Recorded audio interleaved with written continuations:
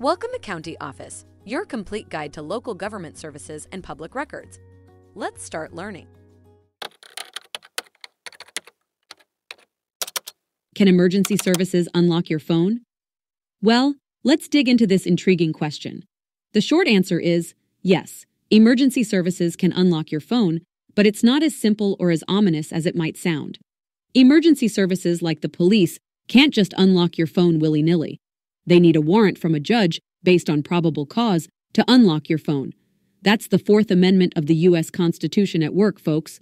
What about emergency medical services, you ask? They don't typically have the means or the authority to unlock your phone. However, many smartphones have emergency features that allow access to critical health information without needing to unlock the phone. So, in a pinch, they can still get the info they need to help you out. But wait, there's more. Did you know that some phones have a feature that allows you to make emergency calls even when they're locked? It's true. This feature can be a lifesaver in dire situations. So, while emergency services have some access to your phone, it's all in the name of safety, health, and justice.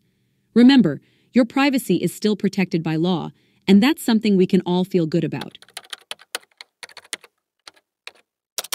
Take a look at the links in the description below to learn more.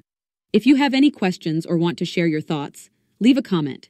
We're here to help. Thanks for watching our video. Be sure to like, subscribe, and leave a comment below. We'll see you in our next video.